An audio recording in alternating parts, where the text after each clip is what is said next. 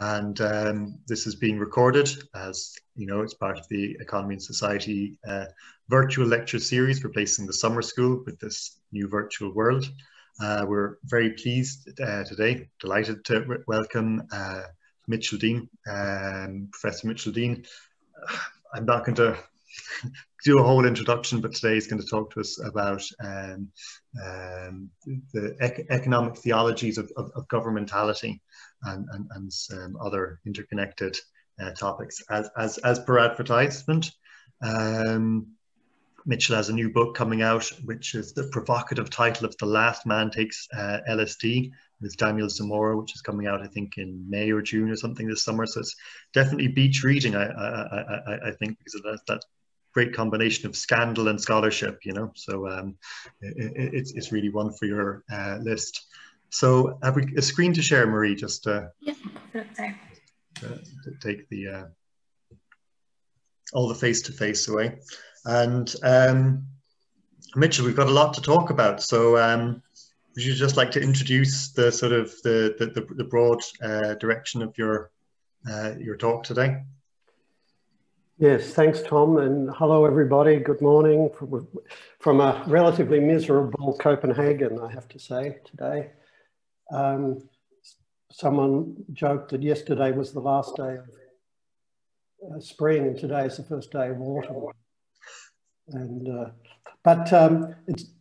thank you for your interest and for coming, and it's great. I think one of the great benefits of COVID and everything is this allows us to have these Zoom connections, and given my other obligations at the moment, it would be very hard for me to get to Ireland in order to do this talk. So I'm really pleased to be doing it. I'm really pleased to be continuing the contact with people like Tom and Ray.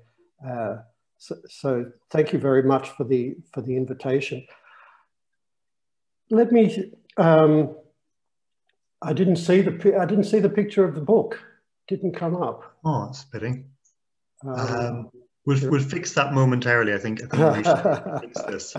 You have a great line in it in which you talk about Foucault and Agamben and our shared problematic, pervasive and disabling contemporary anti-statism.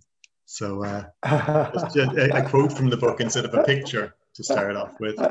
Where should we take that? So that's what I am going to start with.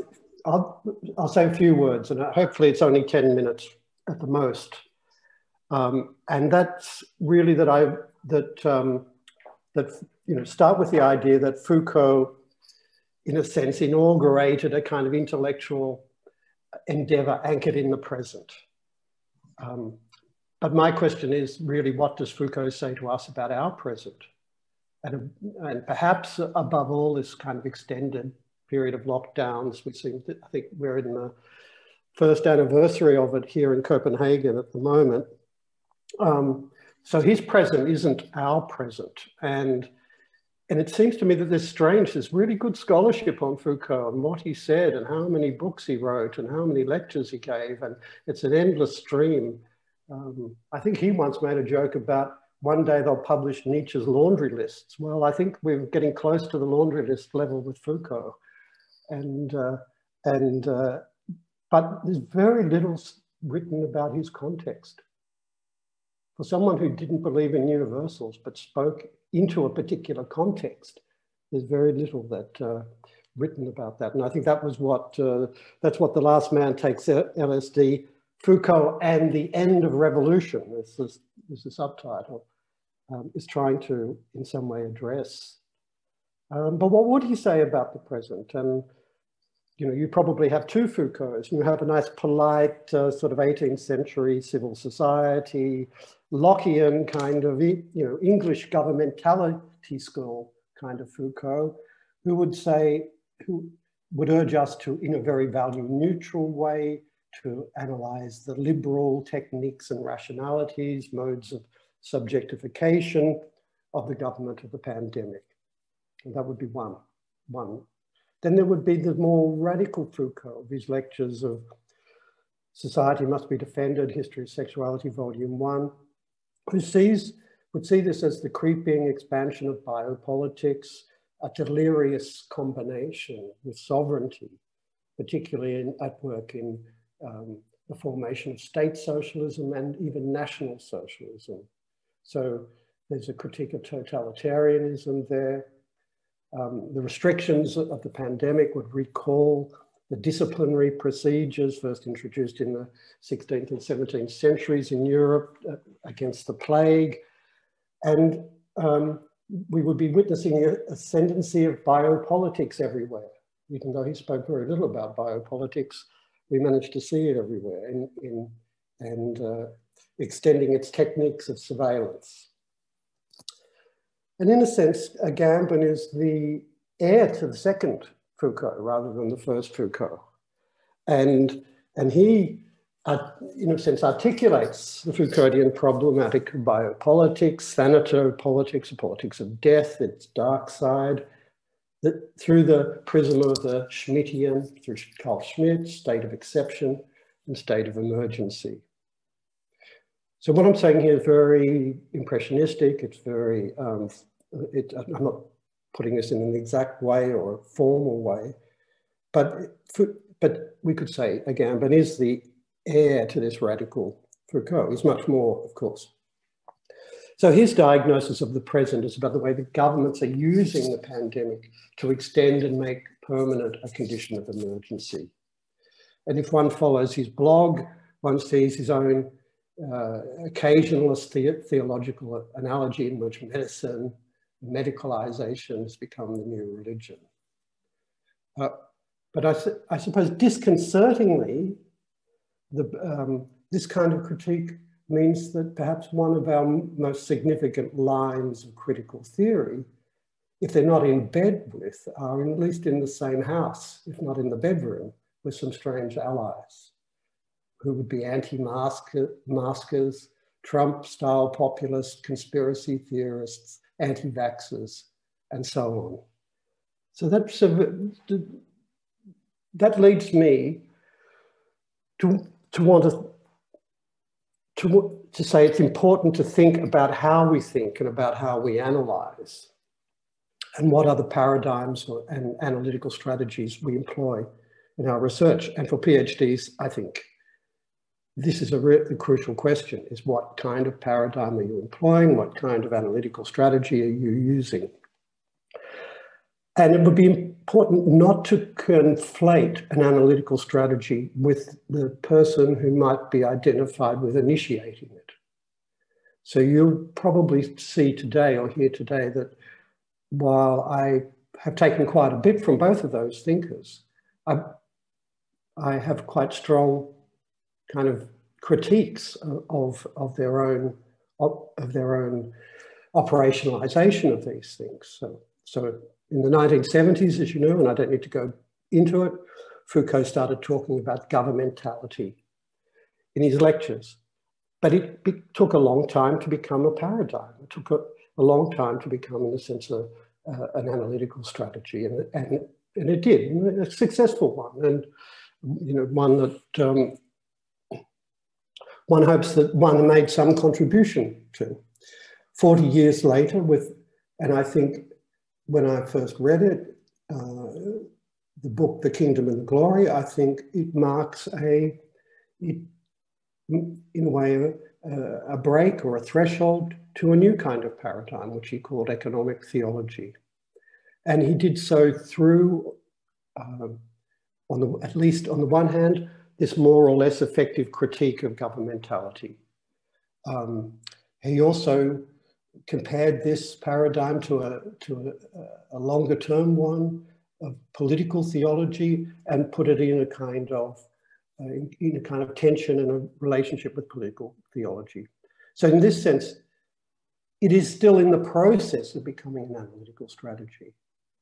The movement from a set of ideas articulated, exemplified in some way, as a paradigm, as an example that one can follow, to an analytical strategy is a longer path. And I think there are people here today, Stefan, Ray, Tom, who have contributed to the development of this as not only an interesting perspective, but as a way of thinking, much more systematically. So I wanted to say, to apply a paradigm is not simply to reproduce it, but it's to innovate within it.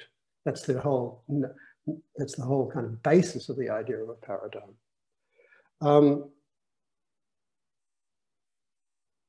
So I think it's possible to inaugurate a paradigm, but not be fully aware of the implications of what you've inaugurated. And I would put Agamben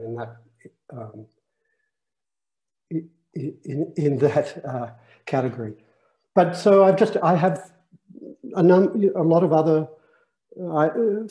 thoughts. I've been putting some notes down this morning, but we could have questions around methods and of governmentality and economic theology. As Tom knows, I've been interested in forms of confession, of the ordeal from Foucault, ideas of liturgy. I'd be interested in talking about or thinking about the political valence of a kind of both an economic theology and a political theology. I'd be happy to think a little bit more, or try to think a little bit more about the COVID situation, the pandemic restrictions, and so on, and how we might move beyond this kind of biopolitical critique of it as a kind of form of authoritarian state surveillance. I could say a little bit about the last man takes LSD, Foucault and the End of Revolution, as well. So I think that's my introduction.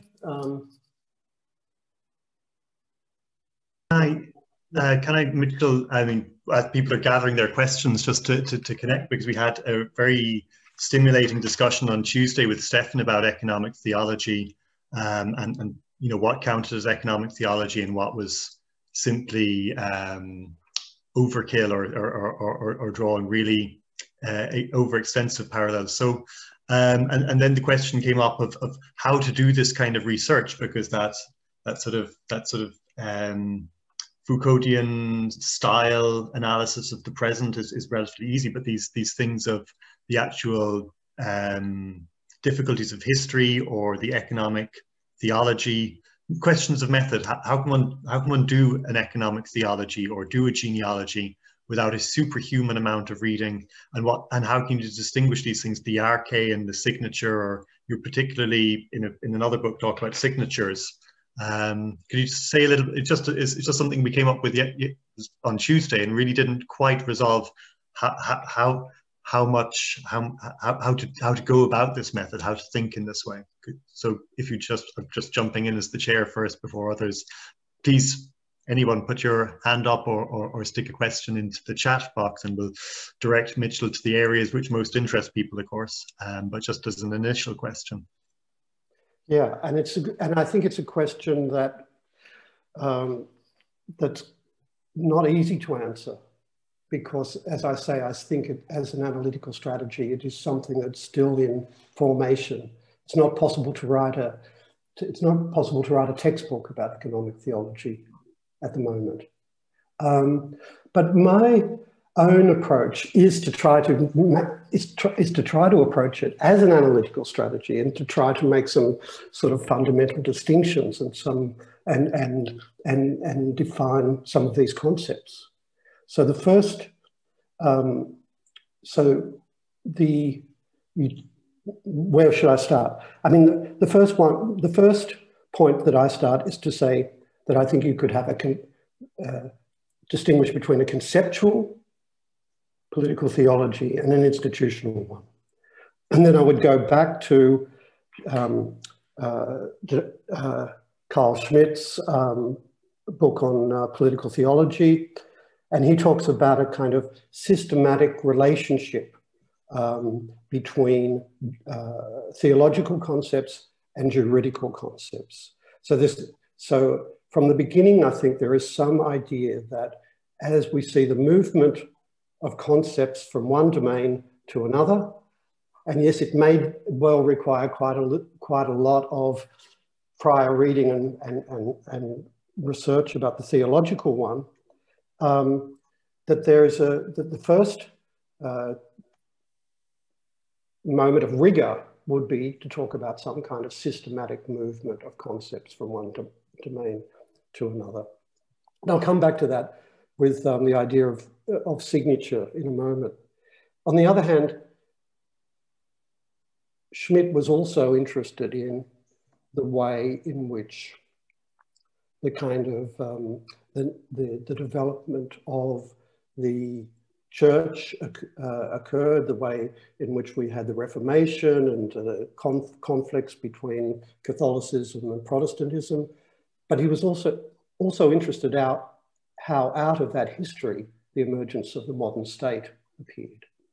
So as well as there being a conceptual economic theology, I would want to say that there's an institutional economic theology, and that if we, so that's a kind of first distinction, and that maybe an answer to a little bit of an answer to the question of, you know, how do you start one of these things? How do you start thinking in either of those ways? Is that you have to look at previous analysis. So if you want to start an institutional economic theology, maybe you should look at Weber's Protestant ethic, and think about Weber's Protestant ethic. Maybe you should start from a critical position in relationship to Foucault's genealogy of the pastorate and so on.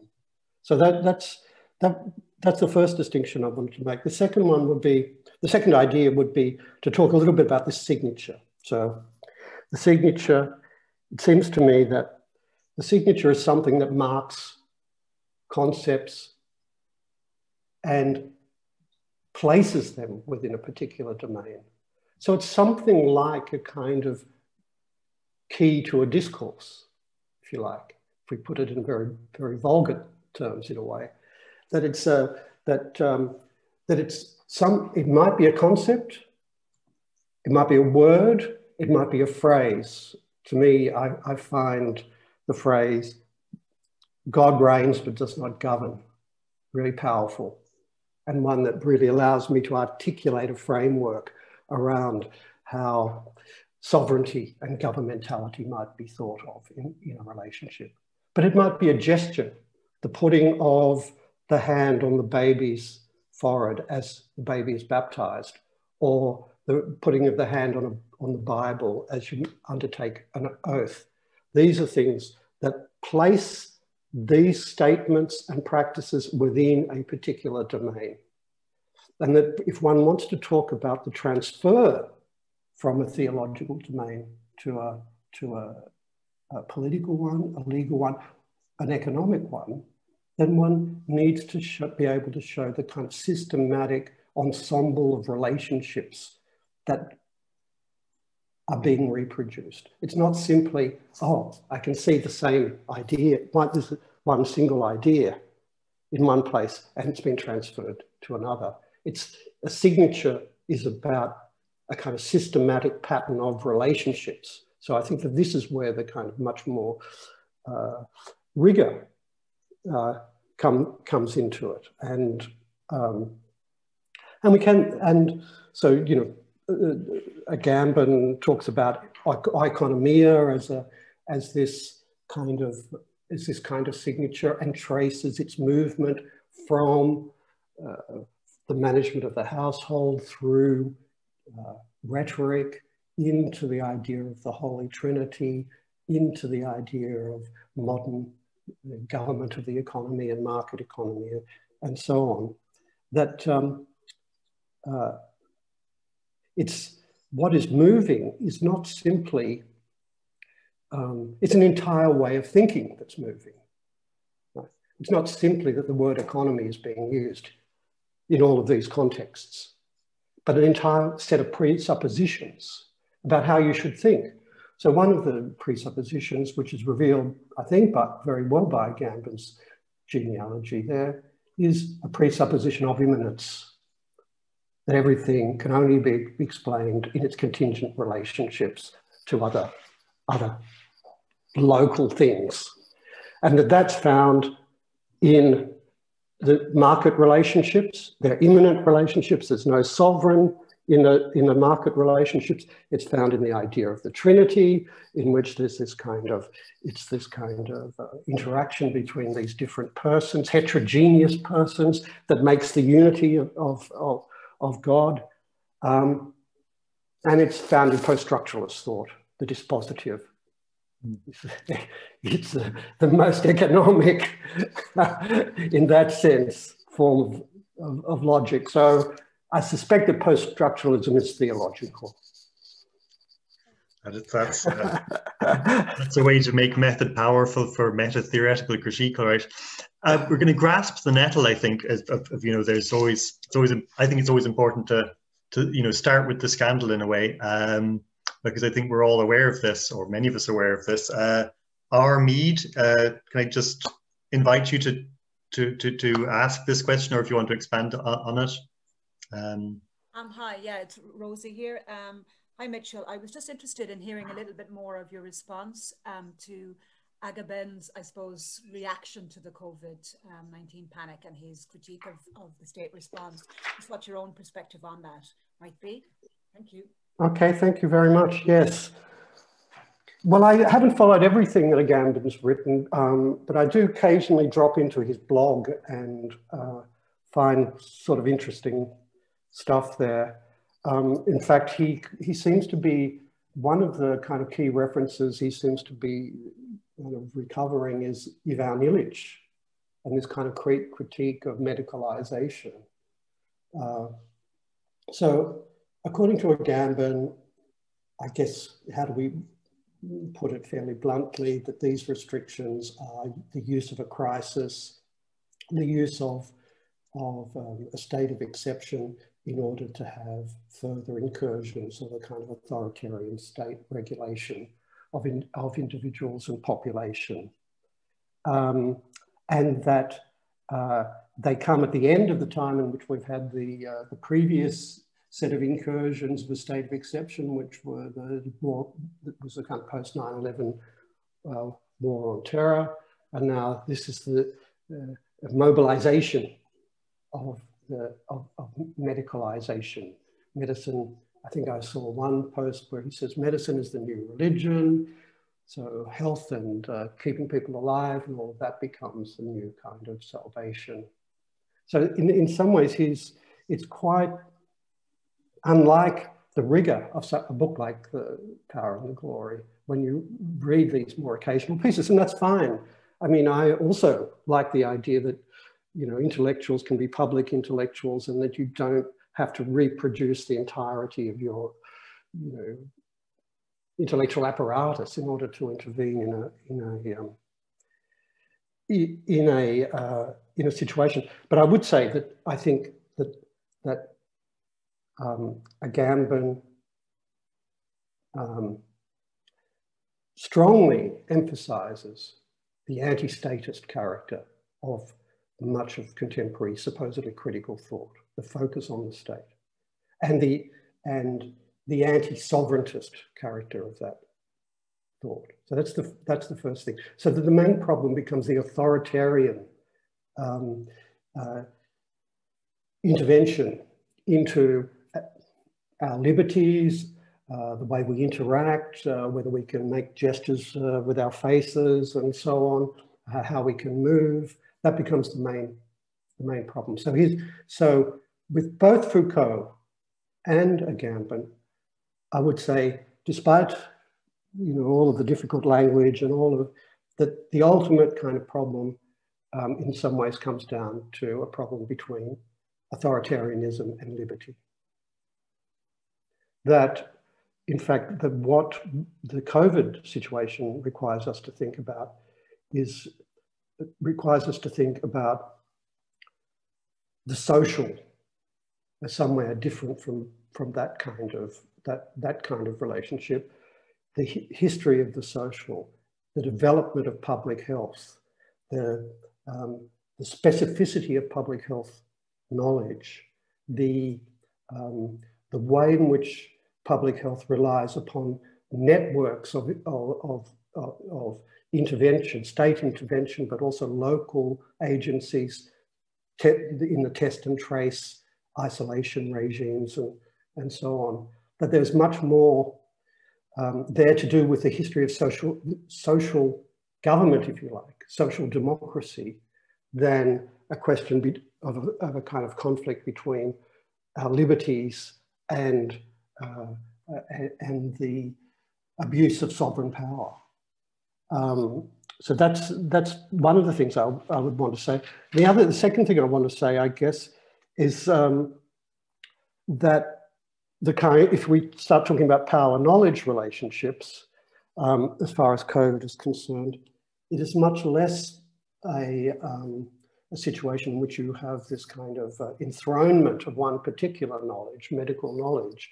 And in fact, medical knowledge has been, I would even say, has become quite marginal to this whole moment, and that there are plural forms of knowledge involved, some of which are marginalised. The knowledge of nurses, the knowledge of care workers, and so on. That's been marginalised in that process. But the types of knowledge that are actually the ones that we could be directing critique, however that's framed, would be, epidemiological knowledge, because that really is what has drove at least the first kind of phase of our response to it. And epidemiological knowledge had a lot of modelling that was based on influenza and so on. And it gave rise to the idea of trying to get some degree of herd immunity throughout the population. Public health knowledge, on the other hand, has been in a kind of contestation with that. And the public, and because from a public health perspective, the only way that we can return to normal is, in a sense, to eliminate COVID from the population. And that's a totally different regime. So I just wanted to point to, when people talk about, either medicalization or something like that, that there are multiple forms of knowledge in contestation within this kind of COVID regime. In a more general sense, last point about this, in a more general sense, I think that what I really liked about The Kingdom and the Glory was that the critique of governmentality was about the reassertion of the idea that all practices and forms of power constitute a kind of transcendent foundations, and the idea that you cannot dismiss the idea, as many social scientists have, theorists have, and so on, of sovereignty and sovereign power, and that you need to understand the articulation of sovereign power with the kind of practical forms of government. But the problem with Agamben is that he's only ever seen in a sense, the nasty side of sovereign power. He doesn't see the way in which the state capacities, based on the idea of taxation, based on the idea of social provision and so on, are actually enabling for forms of freedom and forms of subjectivity and so on. And I would say, actually, I would extend that critique also to Foucault. So in that sense, he hasn't actually seen the dual character of sovereignty and sovereign power, and therefore he can only see the COVID situation in terms of this authoritarian extension of surveillance.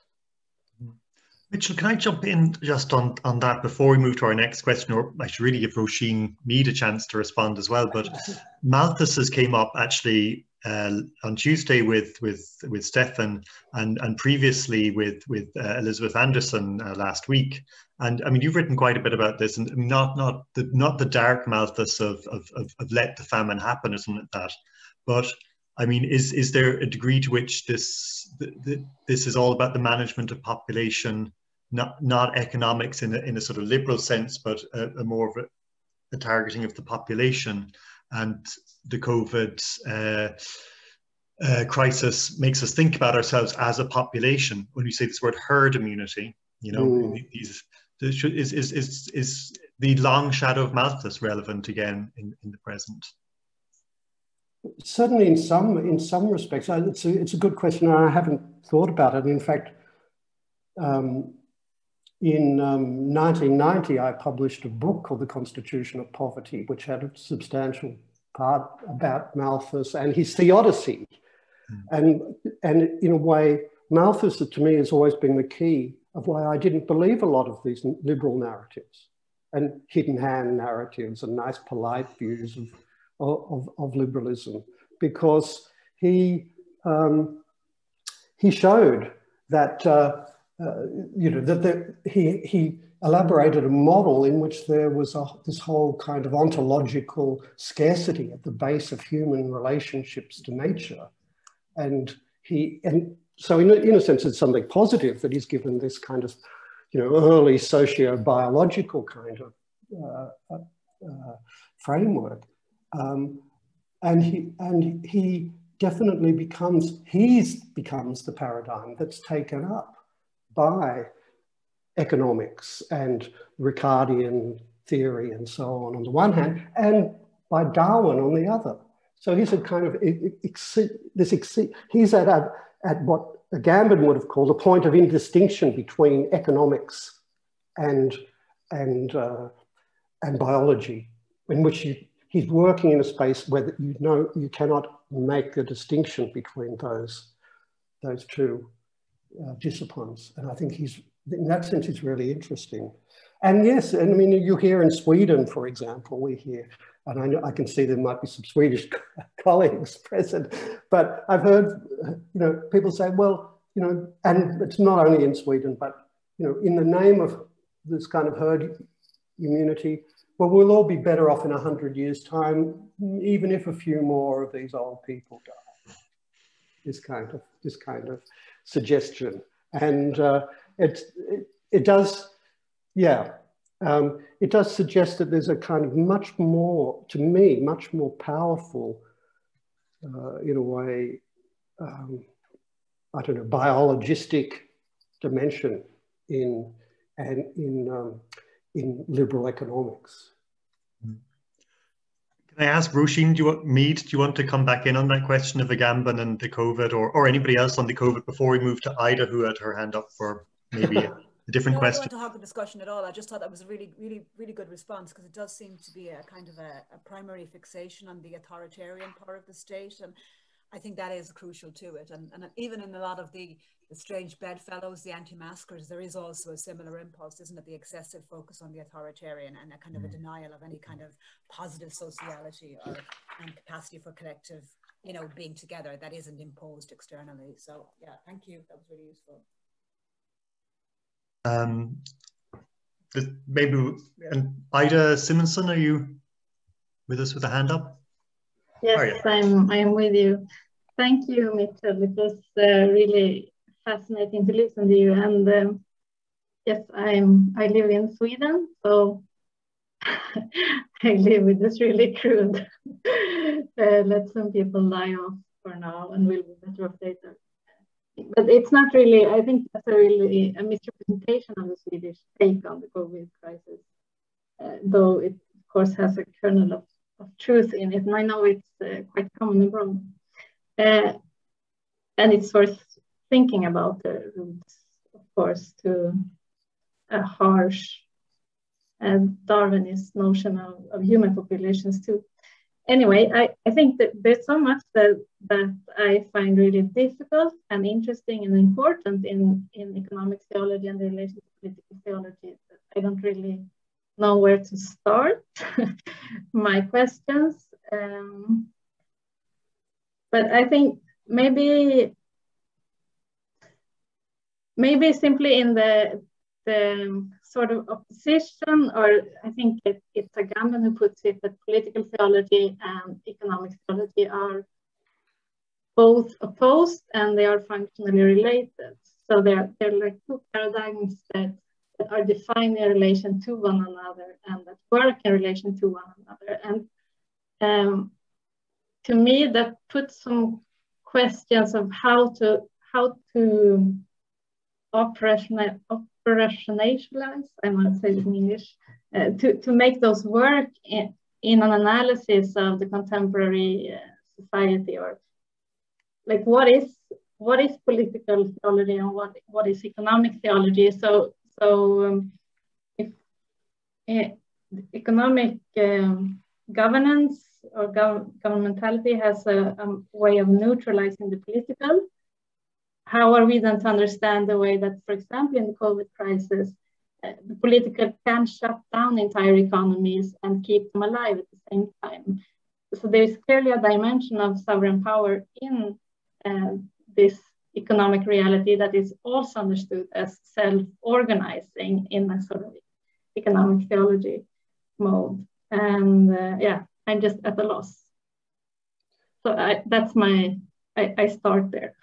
Oh, there, I can see you now. It's very nice to see you. And I didn't mean to caricature Swedish discourse at all, so I apologize if I did.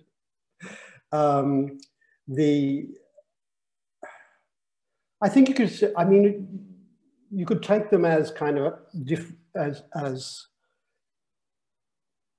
it's a difficult question to know where the distinction might lie between them, or even, as I think Tom has spoken about, a social theology. So it's probably, and in fact, are the methods going to be different in these different spheres? Maybe one does need a kind of Weberian idea of the kind of differentiation of different spheres of life, like different ways of life conduct, in order to understand the movement from theology across to specific areas. I would say that, so there's sort of two questions that one wants to disentangle here. One's a kind of historical question. What's the relationship between economic theology and political theology historically? How did each of them arise? What are their connections with one another?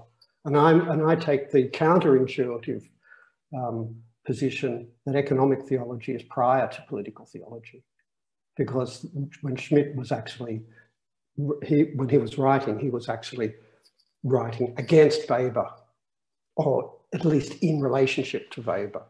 So in a kind of tension with Weber. And so economic theology, even though it appears to be a more recent paradigm that's emerged within humanities and social sciences, is in fact a precondition of Schmitt's political theology, so historically. So that's a history of ideas type of problem. But then thinking about these kind of relationships, maybe one way would be just to think of them as polarities within a field of relationships. That would be between political theology and economic theology, and that there isn't a fundamental distinction, that they are in play in relationship to one another, just as the kind of monotheistic God and the Trinity are in play in relationship to one another. So that would be, and sovereignty and economic governance are in play in relationship to one another. So that would be my sort of, I would say we shouldn't be too strict in drawing a kind of lines and distinctions between these and these kind of activities. But then the other question is, when Agamben says these are two paradigms, what does he mean by the word paradigm? And he talks about paradigm as standing beside, taking a case that stands beside a set of cases that you take outside a set and that exemplifies that set. And so the oikonomia exemplifies a set of ways of thinking, of forms of practice, which is different from a monotheistic God, exemplifying a set of monarchs, sovereign states, etc. So in that strict sense of paradigm, a paradigm is simply an example that you take away from the other cases and you use it as the exemplar of a whole range of things. Can I ask a follow-up on that? That was exactly what my second question, or one of the billion questions, that I find that definition of Agamben paradigm really helpful, but I don't understand how to connect it to the signature, because oikonomia then would seem to be possible to take both as a signature and as a paradigm. And that brings me to the issue, how are these related as an analytical apparatus? Like how can I use them, the signature and the paradigm?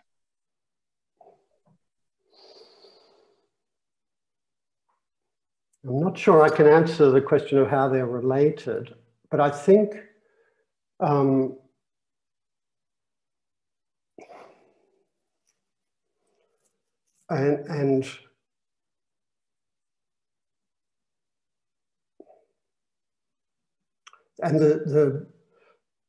I think they're in a way different, slightly different analytical strategies, maybe.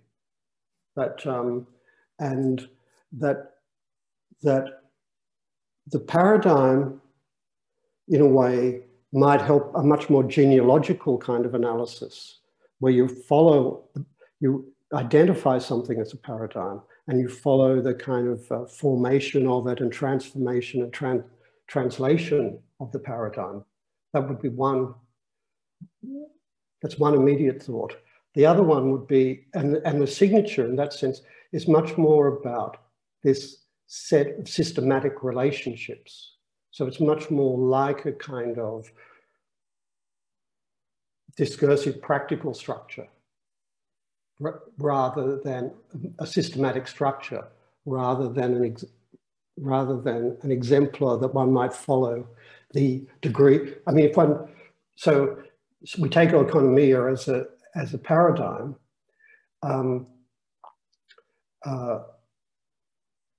Then we can see, identify it, see how look at the innovations in that paradigm as it moves through various spheres and historical moments, if you like. There's a kind of genealogy of that. If you look at it as a signature, then you have to think about what are the sets of relationships, what other concepts are in connection with it? How does it form a kind of systematic ensemble in a way? And what do we have to do to my claim, for example, that the Holy Trinity is the model of Foucault's dispositive. What do I have to prove in order to show that as a signature, as a kind of signature, and that would be suppositions of immanence, interconnectedness of heterogeneous elements, etc. And that one could see that that transfer. Thank you. Really putting Mitchell through his paces here. Very, very good. Stefan, you're next. Yes, thank you. I have a suggestion, but it's rather a question that brings this back to your earlier discussion of Agamben and his reaction to COVID-19, and also the proposal that you make in the book that was mentioned at the beginning. And the question that I'm having pertains to the usefulness or otherwise of the concept of neoliberalism as an analytical concept, as a concept that helps us explain the present. And the reason why I'm asking, or so skeptical about this, is that in the German perspective, the situation looks like this at the moment, that political parties that were typically associated with neoliberal reforms, the market above everybody, let nature die, as long as everybody keeps working, everybody becomes a consumer and a useful worker. Those political parties have turned statist and become very protective and make sure that people stay at home and make sure that people don't go out shopping, etc.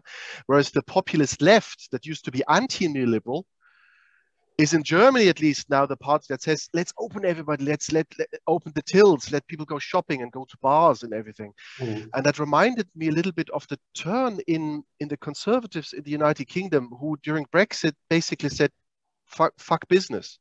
So we have post-Brexit, post-COVID-19 political parties that typically stood for neoliberal policies who turned completely anti-neoliberal, and anti-neoliberal parties that were pro-status being open to market opening. So does what we've seen in the last couple of years spell an end? I'm now provocative.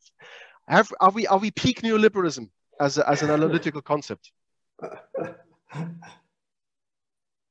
I did see a title of a book that was called The Last Neoliberal. And then I looked closely at it and it was about Emmanuel Macron. But I definitely think that I think it's a useful sort of genealogy to keep alive. And because we've seen the kind of different phases of neoliberalism, haven't we? You know, from the Reagan, Thatcher period through the Clinton, Tony Blair, third way kind of period. So it's morphed in different ways before. And I suspect that and definitely we could talk about the way this crisis has caused realignments and so on, or has led to realignments and so on. But I've tried to, in a way, I try to answer that question by saying that it's really that if neoliberalism does exist, it's become kind of unmoored from either those two, the Conservative or the Labour Party type neoliberalisms, the roll back and roll out versions of neoliberalism, and that you see neoliberal elements definitely in the Trump anti-regulation, anti-environmental policies. So yeah, no, I still think it's a genealogy that still has an impact. I don't think it's the totality of how we would diagnose the present, but I do come back often to the realignments that are happening on the left at the moment.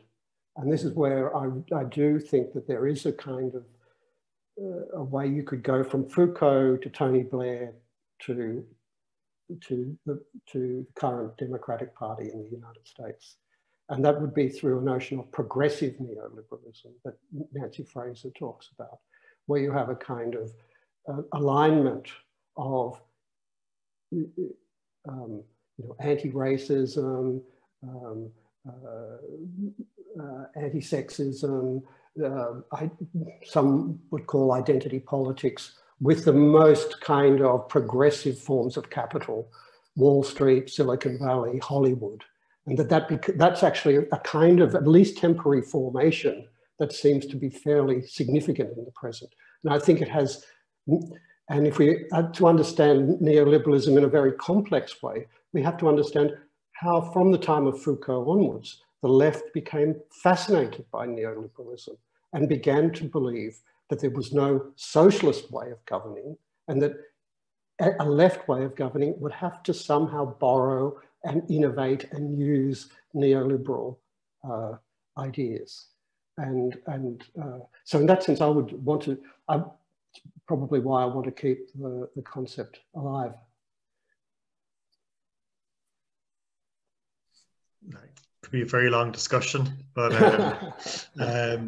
I'll let Ray now in, and I know that some people may have to go at 10 o'clock, but if more questions are very welcome. And just, sorry, Ray, before I get to you, to correct on the slide, it says 10 o'clock next week. It's actually 4 o'clock, 16 o'clock next week. So there's my bit of advertising over. And Ray, to your question. What an appalling advert there. You didn't even say advertising. So that's Ilana's talk. Is it? Tom? Oh, yeah, okay. It's going to be Ilana Gershon on job seeking in the labour market, and it's going to be absolutely brilliant, you know. I find the inner marketeer in you. Like, I want to ask a much more basic question, and just the earlier part of your kind of presentation, you gave this really lovely description of Foucault's journey, and also with a few kind of pithy comments about Foucault studies and that that kind of business empire that has grown in academia around it. So you separate these Lockean masterpiece studies where he's these kind of like incredible books, you know, fully rendered up theses that are like kind of iconic. And then you touch on late Foucault studies, which to me looks more like kind of Nietzschean scholarship, not in content, but just, you know, that we're dealing with fragments, quotes, transcriptions of lectures, and often it's little phrases that, you know, there's this big kind of exegesis of reading into and kind of interpreting. And the curious role of intermediaries like Francois Ewald and like all those kind of people. The neoliberal thesis, do you think it is fully there in Foucault, or it's just something he was sensing? And maybe if you'd make some comments on that, I'd love to get your thoughts on that. Yeah, I mean, the two theses that I would,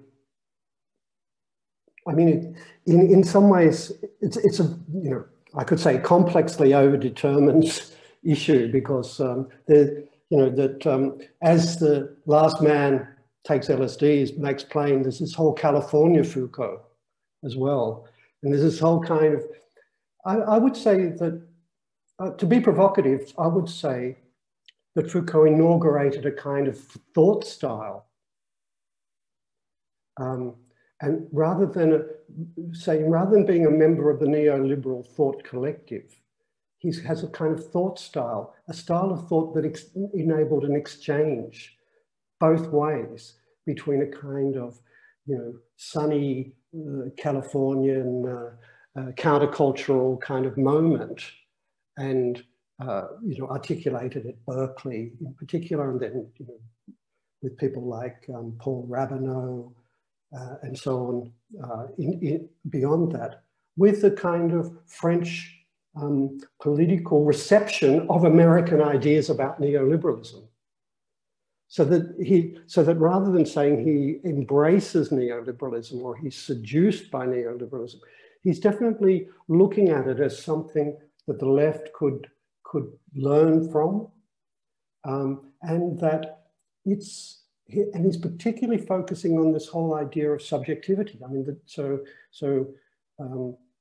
someone I think said Foucault strategically endorsed, I think that's Michael Berendt, neoliberalism. So it's in the same way that we might say Anthony Giddens strategically endorsed neoliberalism or something like that. Intellectuals looking for means of governing, if you like. But on the other hand, he really saw the neoliberal forms of regulation as an opportunity to break from all the pre-existing forms of power, descended from the Catholic Church, the history of Western Christian culture, sovereignty, discipline, biopolitics, all of those things, because it was a soft form of intervention. It intervened on the environment rather than on the subjects. The thing that he was most against became subjectification, forms of knowledge and power that subjectified. And here was something that only just acted on the environment, nudged, as we would say, right? And so he did find, and that it allowed, he saw the possibility of a kind of progressive neoliberalism that was inclusive, that was no longer based on sexual, racial hierarchies or anything of that nature, that was tolerant, that tolerated difference. And so in that sense, I think he, so I think that it's a very interesting, you know, we speak in the book of the California Foucault. And there's a very specific set of references that the Californians took from Foucault. They took the subject and power, and they found in there that, well, we still have exploitation, we still have domination, but now politics is really about the subject. And this, and then it's no accident that Foucault spends the last 5 years of his life giving lectures on techniques of the self in some ways. For me, there is a passage there, that's a late 70s passage, intellectual passage. Maybe it's a strategic endorsement, maybe it's a kind of style of thought, but it's also an intellectual passage to where he ends up. I suppose, like, to use a kind of Irish phrase about it, do you think he lost the run of himself? And it's wilder than you're kind of presenting here. It's a bit wilder.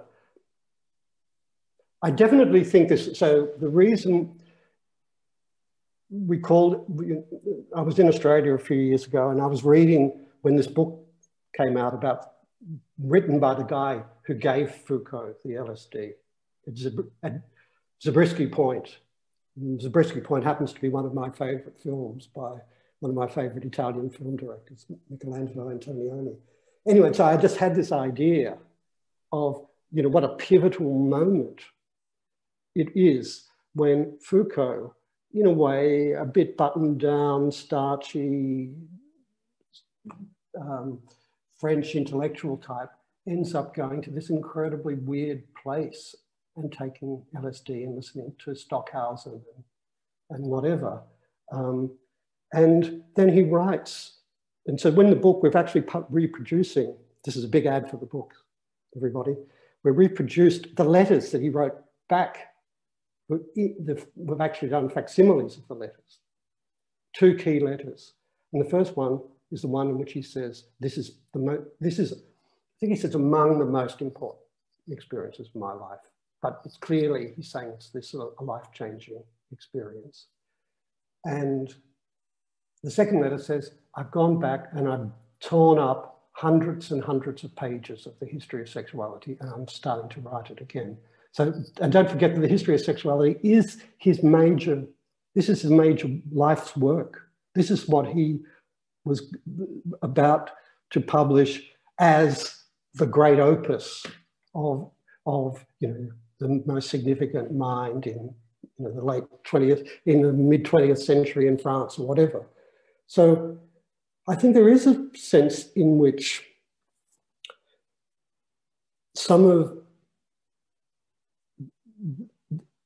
there is a sense, but there's also, you know, but even given that is, we only take that moment to be a kind of paradigm, as a kind of exemplar. It's not, so this is the moment that everything changed or anything like that.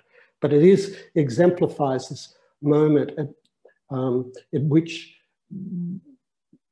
radical thinking was no longer concerned so much with domination and with organized forms of power, exploitation, class relations, the state, and so on, but became more and more thinking that the personal is political, that politics is about your subjectivity and about self-transformation. And that's the most fundamental issue.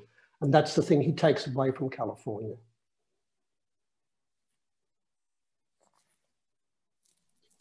Can I jump into the conversation there, Ray, as I'm interrupting you there? I mean, because it's what, you know, it's the, it's like the twin, supposedly separate things of our era, the main political concerns, or the main, you know, the things that come up at conferences and seminar rooms, neoliberalism and the culture wars and identity politics.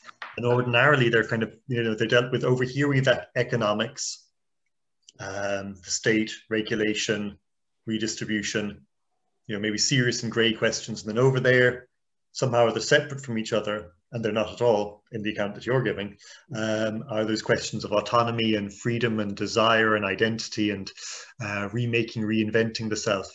So basically what you're sort of, I mean, Foucault's position, he's no saint or whatever, it doesn't really, you know, how much does it signify what kind of a guy was he, or what kind of experiences he has. But what you are seeing, or what you are suggesting here, is there's a sort of confluence, and a paradigmatic confluence in that moment of neoliberal economics and identity politics. And that, I mean, there's so many things on your list that we didn't get around to talking about today. The confessional war, or the confessional culture war that you talk about, or even these constant ordeals of purifying the self to make yourself better. But what you've I suppose that's kind of the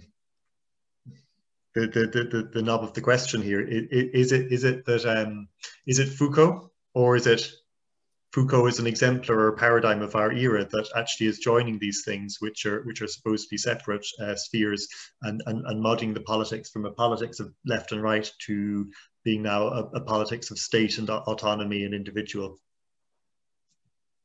Yeah, and I mean, it is a good question. I don't want to I wouldn't overemphasize his role in all of this, but I would just say that he's clearly, I think we can all accept he was a very intelligent person who had the institutional conditions of extreme privilege. For his own background was extremely privileged. He was able from a very early age to buy a very significant piece of real estate in Paris that he could work from. He had, you know, this most prestigious job where he didn't have to do much except give these lectures.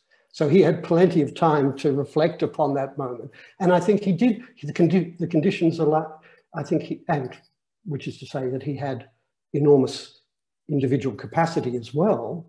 And he did manage to capture in a very strange way that confluence that you're talking about between this kind of entrepreneurial idea of the individual and this politics, which he saw as a post-68 politics of everyday life, of the personal becoming political, of self-transformation. I think he did capture, or he glimpsed it in some ways, and well before you know, other people that would have positioned themselves on the left glimpsed it. But I would want to say that Foucault was never a radical. That's, I mean, as far as I know, he was never a radical thinker. He was he was definitely anti-communist. He's basically anti-socialist. He opposed the socialist government when they got into power. He was scared of the union of the left. He was very much always a kind of, and he was a part in the 70s of this French, as Michael Scott Christopherson says, it's anti-totalitarian moment where, you know, the fear that any kind of, you know, of the state having inscribed within it a kind of potential totalitarianism. So he was always in the, so, you know, I think it's a kind of decontextualized Foucault. We imagine him as a kind of radical.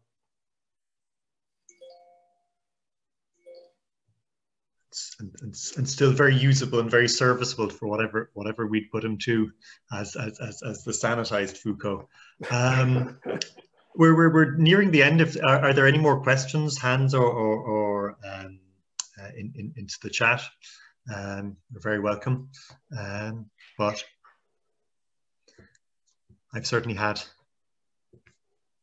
a thought-provoking hour, and I know that people have more times and places to go to during our daylight hours. So it just falls to me, I suppose, to thank Mitchell for discussing his work in a really ruminative and open way, rather than presenting a whole the thesis as a show, because we live in a world of documentaries in which we constantly present finished products to people, and a nice ruminative conversation is very refreshing. So thanks very much to Mitchell, and we'll see all of you next week, let's hope, or many of you, on the 16th at 1600 hours. But that's about it for me for now. So thanks. Thank you. Bye. Thank you. Bye-bye. Thank you. Thank you. Thanks, Mel. That was brilliant.